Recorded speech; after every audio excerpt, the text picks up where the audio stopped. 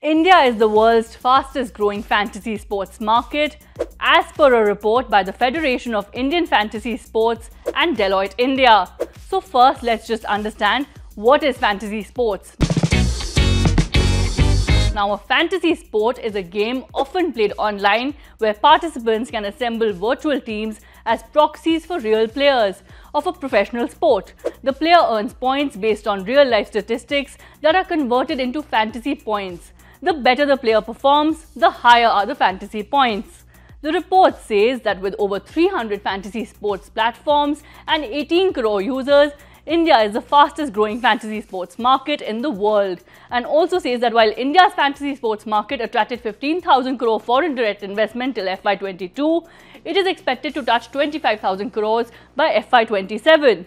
Now, interestingly, 60% of user transactions on the fantasy sports platforms have come from Tier 2 and Tier 3 cities, and GST contribution from fantasy sports industry is expected to increase by 5 times in the next 5 years.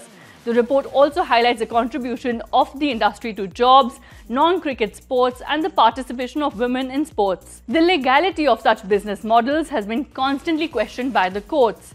They have held fantasy as predominantly skill-based and not a game of chance.